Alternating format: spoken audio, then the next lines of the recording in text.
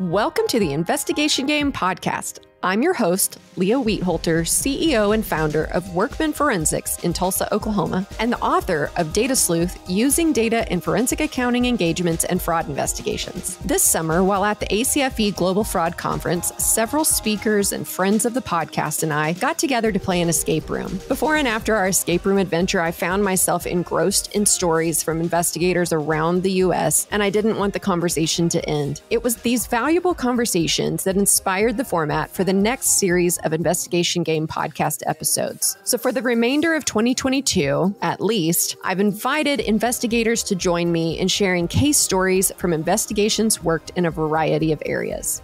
In this episode, Chris Ekimoff, Jessica Yohe, and I discuss cases involving criminal defense. Chris Ekimoff is a CPA, certified in financial forensics, and certified fraud examiner. He's the director of financial investigations and dispute services practice of RSM US LLP and leads the firm's practice in this area in the Southeast region. Chris has significant experience providing litigation consulting and forensic accounting services, including as an expert witness on behalf of his clients, performing internal investigations, applying and evaluating financial reporting methods, responding to allegations of accounting and auditing malpractice, asset tracing engagements, and other complex financial and accounting issues. He is a co-host of the Insecurities podcast from the Practicing Law Institute and an adjunct professor at George Mason University. Chris also heads the Financial Investigations and Dispute Services Blockchain and Crypto Solutions Incubator at RSM. Jessica Yohe is a CPA and a certified fraud examiner. She has worked in public accounting since September 2016, and after earning her Master's of Accounting and Bachelor of Business Administration degrees from Kennesaw State University, she is a manager in audit and assurance and works closely with clients in the captive insurance, distribution, manufacturing, and telecom industries, providing audit and attestation services. Jessica's work with her clients ignited a passion for forensic accounting and white-collar fraud prevention. In 2019, she became a certified fraud examiner and is now a resource to clients that want to prevent, detect, or investigate fraud. Jessica focuses on helping companies mitigate fraud by putting internal controls and proactive strategies in place. Welcome to the Investigation Game podcast. I'm so excited to have Chris and Jessica with us here today. And today we are sharing case stories about criminal defense. So without much more introduction than that, Chris, I'm really curious to hear your case story. Yeah, it's a broad topic. And oftentimes folks like Jessica and I are called into what we call the white collar space, and everyone is very impressed and interested with the color of everyone's collar. But, you know, outside of the pop culture representation of these private jet using, penthouse owning bankers and billionaires, white collar cases really, you know, span the gamut of criminal allegations, right? They could be everything from low level street crime up to, you know, kind of those Wall Street type issues. And I want to talk through a case that I worked on a couple of years ago that relates to a very unique segment of kind of the legal and financial side of what we do in the government contracting space. So you wouldn't often think of a manufacturing plant or a jet production facility as a white collar criminal space, right? But some of the allegations that came out in this case really lean on that white collar mentality and get into some nuance. So I was hired as a part of a team to help support the chief executive officer, the CEO of a government contracting business that was actually facing a variety of allegations and charges, you know, that we would all call white collar. Not only were we looking at kind of what I would call the standard fraud related charges, but also violating the terms of a contract with the government, which I hope you guys and your listeners all know is a big no-no. But then also this unique government rule or law called the False Claims Act. And I am not an attorney, Jessica and Leah. I don't know if you guys represent yourselves as attorneys or not, but the best way to summarize that is really just making incorrect statements, you know, intentionally to the government. So that's a whole other sticky wicket we could fill, you know, hundreds of podcast episodes with. I'm sure there's GovCon podcasts out there calling that into question. But through those fraud charges, through that False Claims Act issue, not only could, you know, there be jail time or financial penalties involved with the conduct that was alleged, but also this individual could be called what's debarred. And that's related to their ability to do business with state, local, and federal governments. If you reach the EPLS list, the excluded parties list system, you may be named as a debarred party, and good luck getting any work from the government. So this was a very high stakes case for this individual because their business was the assembly, manufacture, and delivery of aircraft for the Department of Defense. had worked in the business for many decades. So debarment was, going to be the end of that career and potentially, a huge financial and professional issue for this individual. The facts of the case relate to the strategic business choices that the CEO made related to delivering on that contract for the Department of Defense. The contract itself, and if either of you have read a government contract after it is signed, it is 10 billion pages of fine print. Some of that fine print actually relates to what should be done under the contract. And those specifications identified the parts at which this business could purchase, the parts that this business would manufacture on their own, the method of assembly to the right specifications. As you can imagine, an aircraft needs to be pretty exacting, and then the delivery of that aircraft to the Department of Defense. So very straightforward, very focused on the details in how each of those pieces should go together. As the contract got off the ground, they signed it and started working on it. The business owner, the CEO, realized through some changes in the market that some of the products that they had signed up to manufacture themselves to then assemble for this aircraft and deliver could no longer be assembled or manufactured on their plant with their systems. There was a change in the market, and not to get into too much detail, it became economically unfeasible to continue to make those products in-house and then put them together with the rest of the puzzle of the aircraft and deliver it. So the business took it upon itself to go to a third party for a reasonable price that was also an approved vendor of the Department of Defense for other engagements, and start sourcing those products from that third party. They continued to manufacture, assemble, and deliver the parts appropriately for the rest of the contract and deliver those aircraft to the Department of Defense. Now, the CEO also took the extra step of notifying the government, saying, hey guys, just so you know, when you see this bill down the road, this list of parts, you'll notice that parts 1, 2, and 3 have been, purchased from a third party and not manufactured in-house. We think that's the best option, where we want to deliver on this contract. We don't want to run over budget. Here's our representations therein. Months and months go by, aircrafts are delivered, everyone pops champagne and is super happy until the government takes a second look. They see that there has been this, in their words, gross violation of the intention and the delivery or the execution of that contract. And they bring all of these charges around fraudulent representations, around violations of the False Claims Act, and of potentially breaching that contract with the government, not only against the business, but to this individual whose career has been in the government contracting space. And so with the casework for CFEs, this is much more in a forensic accounting capacity than it is any investigative work, because we're disclosing the issue, right? There's no subterfuge here. There's no, violation of trust or anything like that. Was really to help them create a legal and an accounting argument for why the strategic business decision that the CEO made is justified under the terms of the contract. So again, those government contracts are thousands of pages long. Hopefully everybody on this call and many of your listeners will focus on the spreadsheets and the numbers more than the words. That's what our attorney friends are for. So it was a really interesting dance between what are the legal terms and conditions of the contract, and then how do we marry up a financial analysis of the contemporaneous cost environment, the choices that were made, the fact that they still delivered parts to specification and on time with the contract, kind of a no harm, no foul argument. So lots and lots of spreadsheets, lots and lots of legalese. Without getting into too much detail, the government, first came with a very strong defense about, the strict terms and the strict liability of the contract. We really had to prove intent, which, as both of you know, is probably very difficult to do in most cases, even with this up ahead disclosure to get there.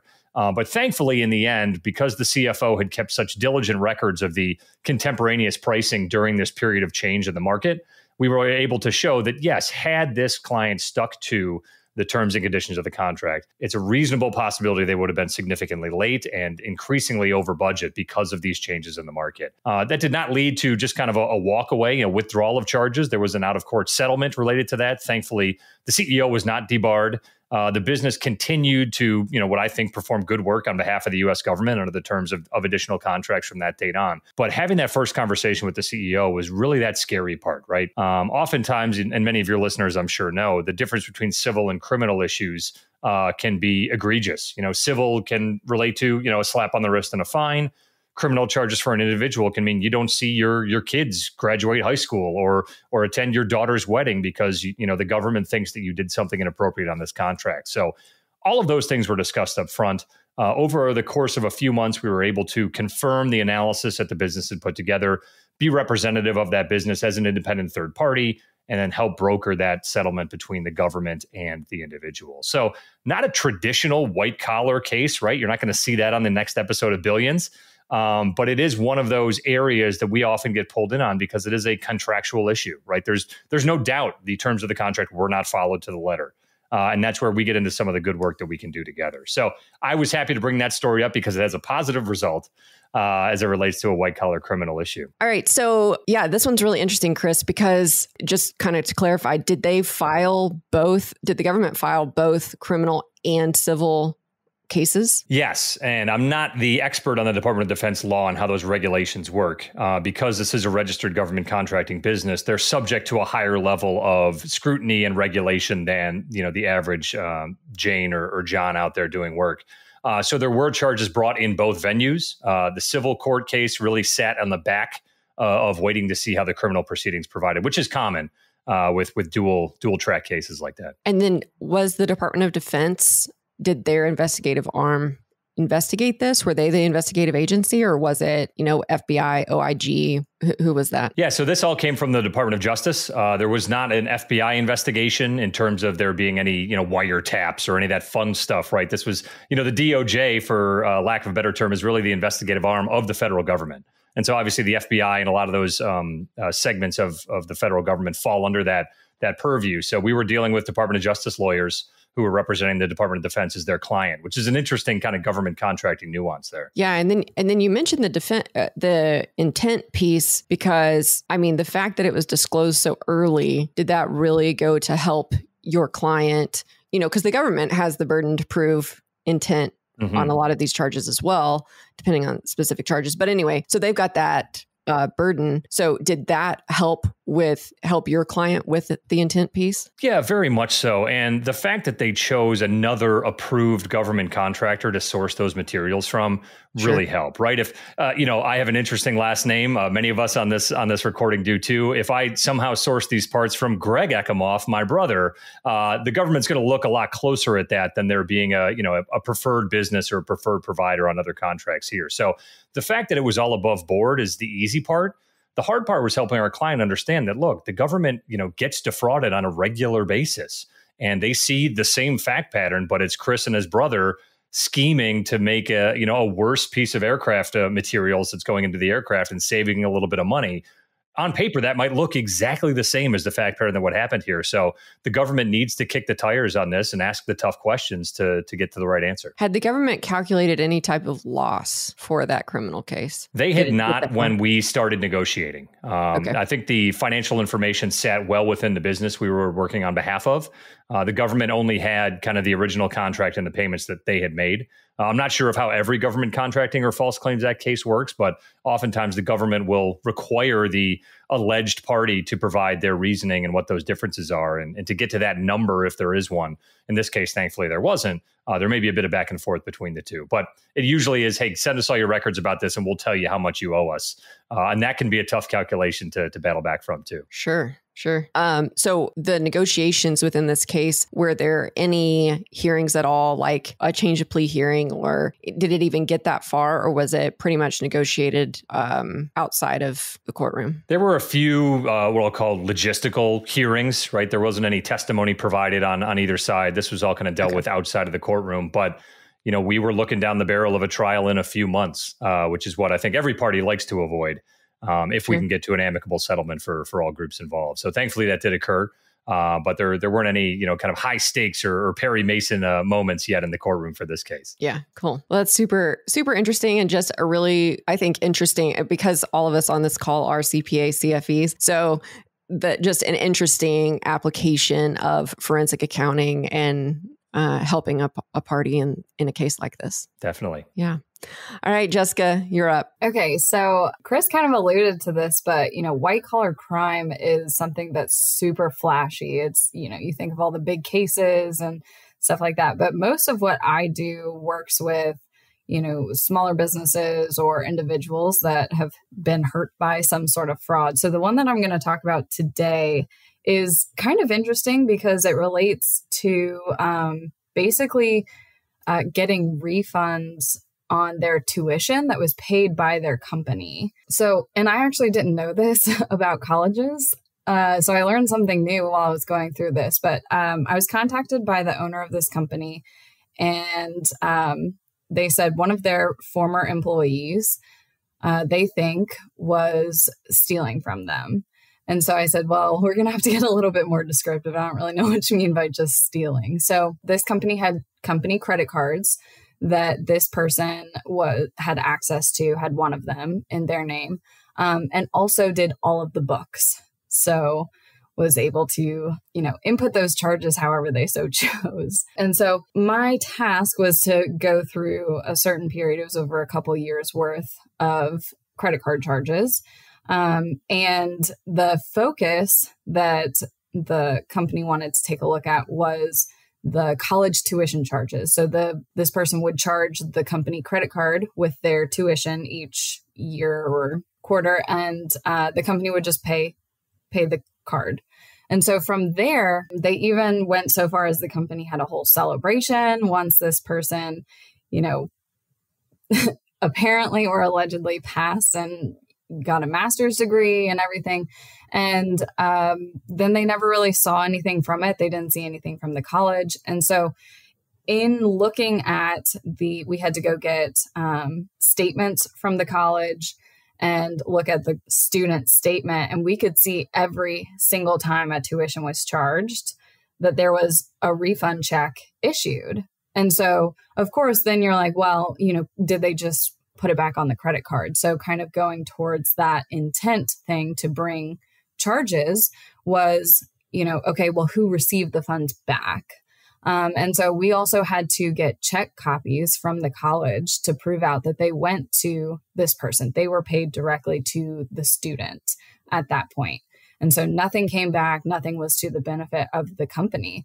And so the part that I kind of learned was if you drop all of your classes in college and you ask for a refund of the tuition payment, it doesn't go to who paid it. It goes to the student. So college students out there, don't listen to this. Don't know this.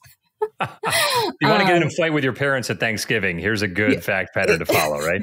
There you go. Yeah. So that was, it just kind of put me on edge because I had no idea that that was the case. But that was kind of interesting. And then, of course, there were plenty of charges on the credit card statements that we had to go through. And over a 2-year period, there were just not only is tuition super expensive and high, but additional charges was really interesting. And the hardest part about those additional charges is really to prove what they are and if the company was able to benefit or utilize them. So a lot of the charges were just generic Amazon or Audible. And so we can really prove that out. But what was interesting to me was this person worked remotely. And so there would be hotel charges for not where their company is located and not where they live, but all over. And they didn't travel. So, it was in a way we were able to prove intent by the fact that those would not have been for any company reasons. So, what I thought was most interesting about this case overall was that when the company came to me about this, the owner said, I don't think we'll be able to get any restitution. I don't think we'll be able to get any money back at this point. But I want to do this so that it's on this person's record. And going forward, this doesn't happen to anyone else, which is a huge thing for me because repeat offenders are just, I can't even imagine how many people are repeat offenders at this point, because most companies don't want, the publicity or whatever it may be. So I commend this company for definitely wanting this. And they did bring criminal charges at this point. I didn't get the results of anything, but that was my big story that I'd like to share at this point. Yeah. I have worked at least 200 cases involving some sort of financial investigation. And I don't think I've ever had a tuition refund case like that. I didn't even think about, I could see it. If you had said something without all the details, I probably would have thought, oh yeah, that makes sense. Like you get your student loan payments and then they would give refunds. But I didn't think about like the company paying that and then the person doesn't even go to class. And then to celebrate it, that is like committed, Like what was the period of time? This was over, I think it was about 1.5 years. And so this person would always, apparently from what the owner said, this person would say, oh, I have to study tonight, or I have to do this for my classes. And I mean, the company put on a whole celebration for the graduation, and there was no degree. No. Very brazen. Yeah. Do you remember? It was bold. It was definitely something I never really thought of. Do you remember what the degree was supposed to be? Like, was it supposed to be in accounting or like criminal justice? Yeah, it's supposed to be like an HR type degree. This person, the company started off really small, grew pretty quickly. This person was there, through thick and thin throughout the whole thing and kind of moved up with the company. So there's I think an underlying aspect of trust at that point. But I do want to put just a little disclaimer that I really do not like company credit cards. It is such an easy way to just slide things through that as soon as I have a company or any of my clients say, oh yeah, that's on the company credit card, I'm like, oh no. I don't want to look at those charges. Yes, definitely a vulnerability there. Yeah. Jessica, I think you hit on two key points there as well. The first is what you started out with, is that kind of dual role between this individual being reimbursed and the ability to at least have visibility into the books and records, if not the ability to manipulate them. So regardless of how good the ice cream cake was at the graduation celebration, we've got some issues right up front there. And then I think you hit on the nail on the head too with corporate credit cards. People out there are always amazed that aren't in our line of work that, businesses aren't just tracking credit cards every day. And those systems are expensive and sometimes very hard to design in a way that'll be helpful to catch these things, right? If you're tasked with office supply purchase, obviously you go to, Office Depot or you buy something off Amazon, that's going to get less questions than if you go to Home Depot, but maybe Home Depot has the best Clorox wipe deal, right? So it's hard to kind of draw those lines in an automated way to have that happen. So it can be kind of like smack your head, oh, why weren't they doing this? But it's expensive and it's hard to do in a way that keeps the business going and also makes good sense for the business to look at. So I always like to have those conversations with clients, and I'm sure you do too, Jessica, about, listen, this happens a lot. This is not your fault per se. Let's make it stronger. And it sounds like that's what happened with this business. Yeah, absolutely. The other thing is too, there were office supply charges on there, right? And it wasn't in this person's job description at all to make sure. They weren't even in the office. They worked remotely the whole time. So even if you could make an argument that, I needed a few pins here and there at the house to help with my work situation, or a printer, the amount of charges that we totaled were definitely more than a printer for sure. Yeah. So as part of your investigation, did you look to see where these things were coded in QuickBooks where it just didn't make sense at all? So then that helped prove that, something was being concealed, or it provided some evidence to that. Absolutely. So that was almost next step of what we kind of looked at in support for how management was figuring out what these were really supposed to be and where this person was, because they would sometimes travel to the city in which the company was holding events or trainings or whatever it may be. And so those were coded a certain way or had a memo line and description that read a certain way. Initially, this started out with just the tuition. Let's just quantify what that total tuition was to see what our impact is and what our loss is. And so in looking at all of the other charges, we said, maybe let's follow some of these to see if there's anything there. And so, office supplies expense, maintenance expense, it stayed within the budgeted amounts so that management wasn't going to take too hard a look at it. But, there were dues and subscriptions and, Amazon charges or Audible charges were found in there. So that's absolutely just additional support for proving out that it was trying to be hidden and the intent behind it. Right. We'll have to take a look at those Audible charges to see if any were purchasing spots on the investigation game. Jessica, we should take a look at that. Yeah, right. That hasn't happened. Don't say that. No. I would be aware of somebody else. No. Yeah, that's great. When I joined the financial investigation industry over 15 years ago, my goal was to work as many cases as possible, but getting those first few cases felt extremely challenging. For example, how do I get the casework without the experience? And then how do I get the experience without the casework? And when I get the casework, will I know what to do? So I wrote Data Sleuth, using data in forensic accounting engagements and fraud investigations to solve this very problem. It is the book I needed so many years ago. In this book, I explain how to start a financial investigation from case planning to finding best evidence to incorporating non-financial evidence like interviews and open source intelligence, and ultimately how to put it all together for your client or even law enforcement with step-by-step details and case examples. If you want to gain confidence in financial investigations to build your case experience, you need to read my book. Data Sleuth is available on Amazon, Goodreads, or wherever you like to buy books.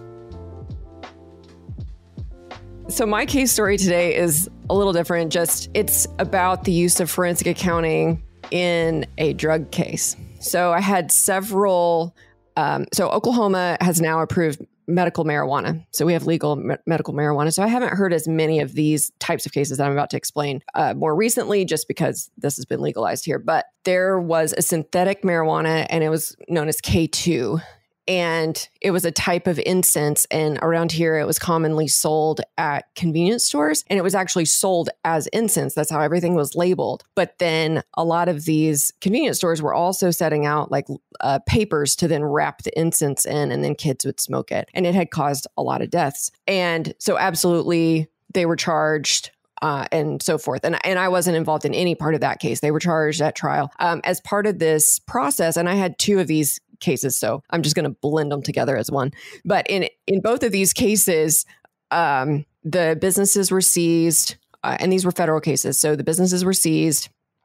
DEA or Homeland Security worked them, and the businesses were seized, and then also just any assets, financial accounts that could be seized were also seized as part of this until trial. And then there would be a money judgment calculated as part of their restitution and forfeiture and all of that process. So in both cases where I was retained, the government had provided dollar amount. So one of the cases, it was testified before grand jury that the money judgment was about 1.3 million. And so then that would allow the government to keep all of these, or the majority of these assets that were seized. When, originally it was 1.3 million. Then after trial, the government went back to grand jury and testified that, actually, I don't know that they went back to grand jury, but whenever they decided they were going to file this money judgment and start talking to the client about what they were going to keep as part of forfeiture and restitution, that number jumped up over 2 million. And so one of the things I like to do in criminal defense cases is look at what are the documents that the government has relied upon.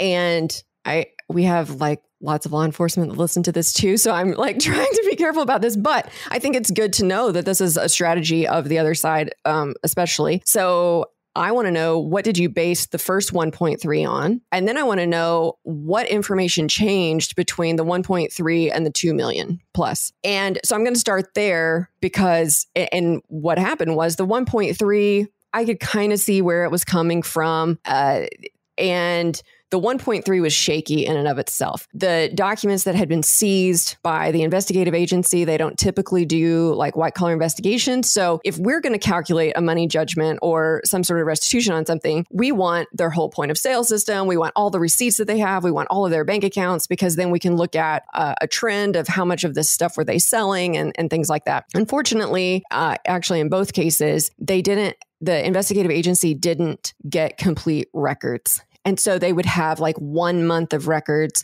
and then it would skip several months, and then they'd have another month of records. And they never looked to complete that. And so the money judgment in both scenarios were really based on this, like a month here, a month there, and then extrapolated over the entire relevant period that they were talking about. And so, it's like, that 1.3, that's not really substantiated. We can do that. But then I wanted to see, why did it jump to over 2 million? And when I started looking there was actually no additional documentation that was obtained. And so we were able, obviously, it's like, okay, definitely the 2 million is out of the picture, but then let's look at this 1.3. So I ended up recalculating. I mean, I'm all about just using the other side's evidence that they've gathered. So what can I actually know based off of this evidence to calculate this money judgment? And by using the evidence available and not just guessing on the other months, it was close to about between $500,000 and $600,000. So the business and all of that,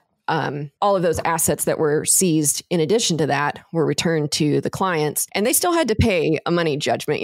It's not my goal. I mean, definitely they made money off of these things, but I think that there was a common misconception, especially in both of these cases, that the government had that these businesses were making a ton of money off of the synthetic marijuana. But if you think that, you need to find evidence to see if your suspicions are true or not. And so really, in the government's case, I just kept thinking, yeah, this could be so much higher, but how am I going to extrapolate from like 3 months of data? I can't do that over 18 months, 24 months. And then the other case, that one, kind of a similar deal with a lot of incomplete information. And actually, I think there was even less in that and in that business. And so we ended up performing what we would do on a divorce case by just doing a lifestyle analysis and looking at what was this family that owned this convenience store living off of before they started selling this synthetic marijuana, and then what was it afterwards. And I believe their loss was well over $1 million. Or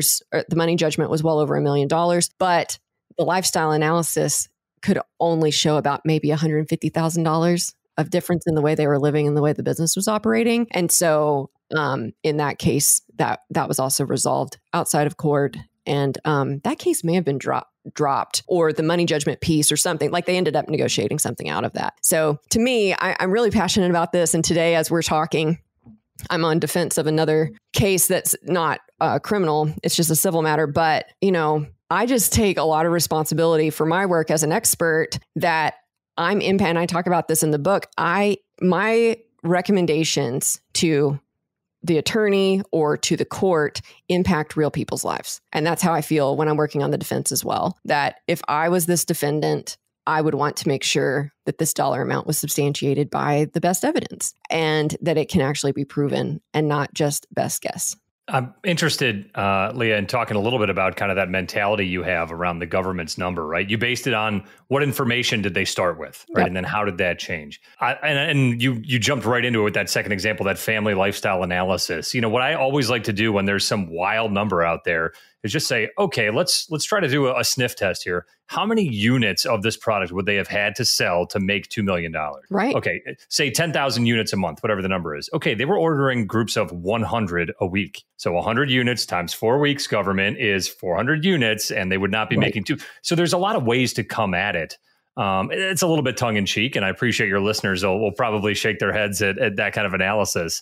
But I think that being able to represent the economic reality in whatever that is, and there's a way that, Leah, you could have done the calculation, it might have been 4 million, right? And then as an expert, are you hired by a client? Yes. But I like to tell everybody we're on the side of truth and justice here. Exactly. So if 4 million is the number, you turn to your client and say, hey guys, it's time to settle. Right. Think about how far you want to take this because it's not looking good for you.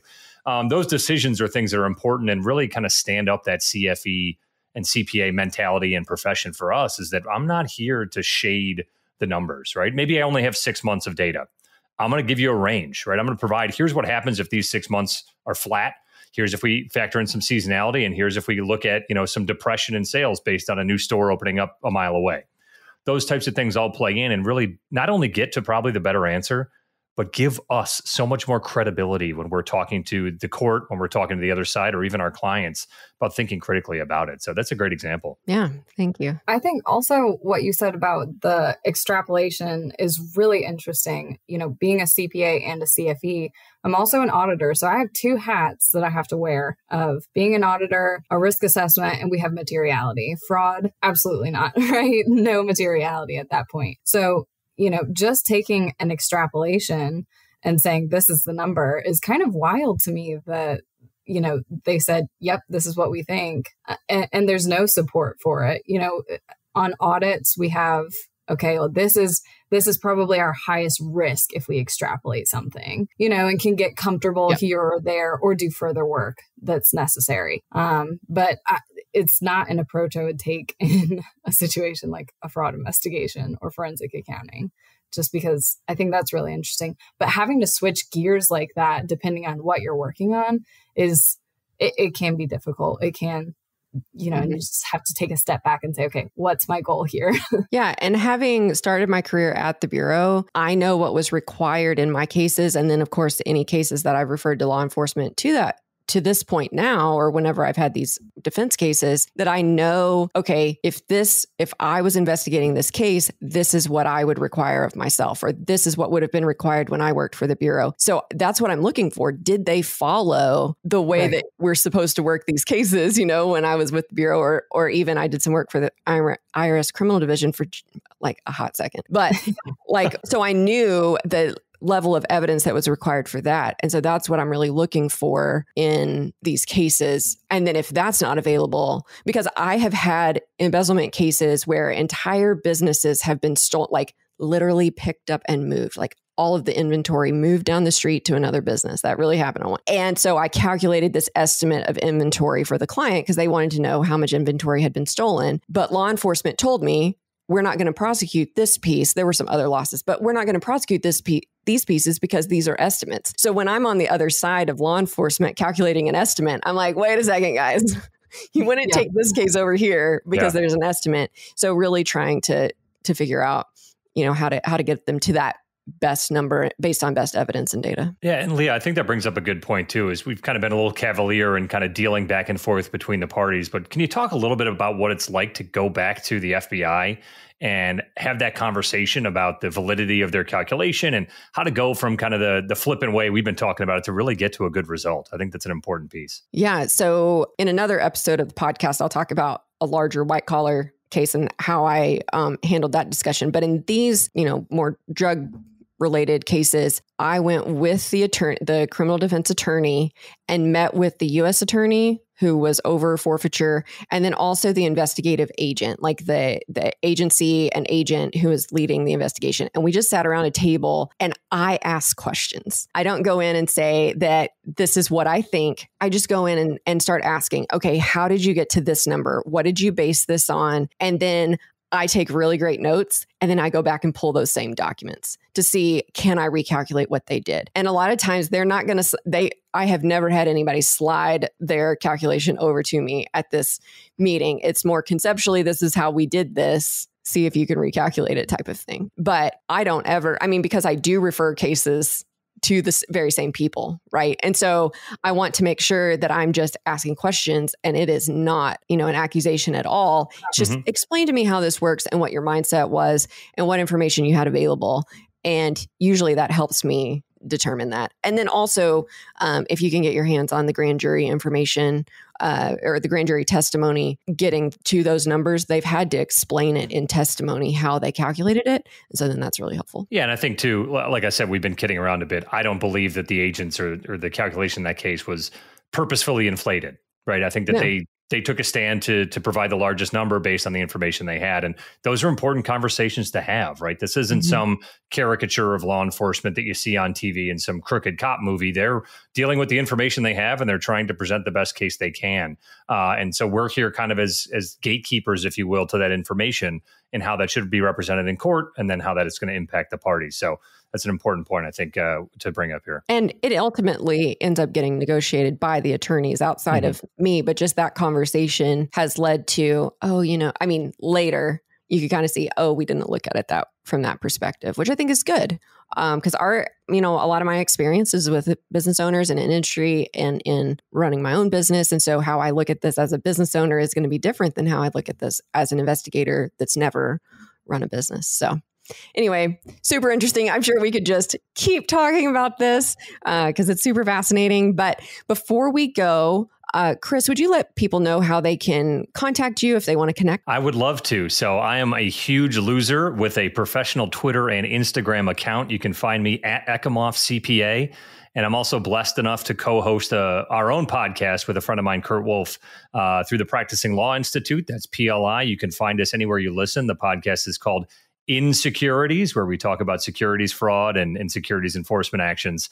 Going to the website is pli.edu/podcast/insecurities. Yeah, thanks, Chris. And I am going to have you back sometime to talk about securities, because I don't know if you know this about Oklahoma, but we don't really have a lot of publicly traded companies in Oklahoma. So we don't blue sky laws out there in Oklahoma. Yeah. So anyway, we'll have to have you come back to talk about that. And then Jessica, what's the best way for a listener to connect with you? Yeah, so I don't have all of those things, but LinkedIn is probably the best way to connect with me, and even just an email, jyo@bps.cpa. All right. Awesome. Well, thank you both so much for your time. Thank you. Thank you. Thank you for listening to the Investigation Game podcast. If you enjoyed this episode, please leave us a review wherever you listen. The Investigation Game podcast is a production of Workman Forensics in Tulsa, Oklahoma. To learn more about our investigation services and resources, please visit workmanforensics.com. If you have an investigation case story you'd like to share on a future episode, please email us at podcast@workmanforensics.com.